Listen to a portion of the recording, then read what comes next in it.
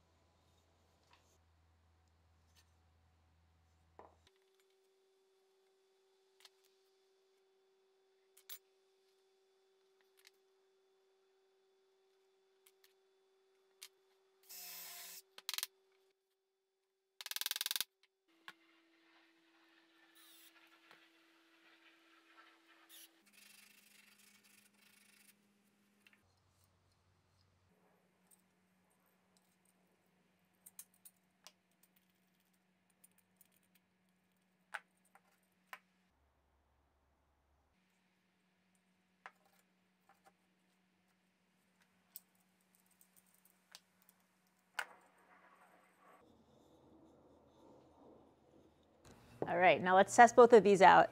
I sharpened these both the same exact way, and I'm not going to go into how to sharpen them because I'm not an expert on that, but there are a ton of amazing videos out there.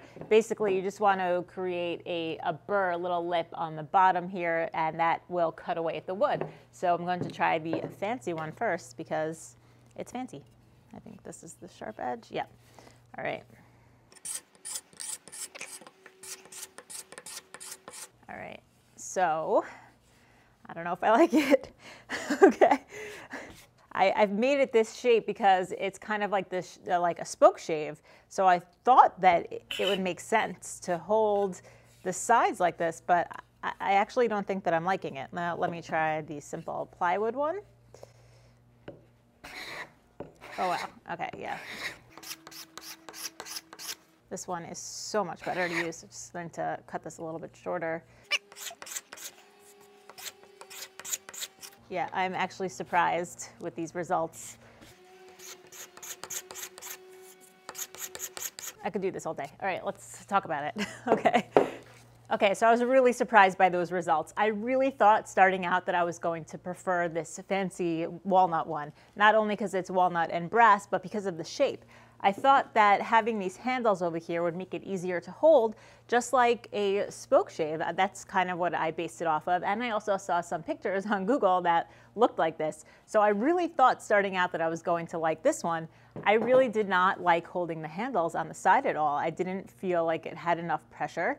It is definitely more comfortable to hold on top. So that's why this simple plywood one was so much better, because I could just hold it on the top here and scrape away. I really felt like I could do this all day long without having any thumb pain, which is amazing. I know some people say to put a magnet behind it. It also prevents the heat, but I think having this little simple piece of plywood with a couple of screws and a bolt is really going to change the way that I use the card scraper, and I'm so happy that I decided to do this now. So thank you guys so much for watching. I hope this was helpful or useful for somebody out there, and now I'm gonna go work on some more projects.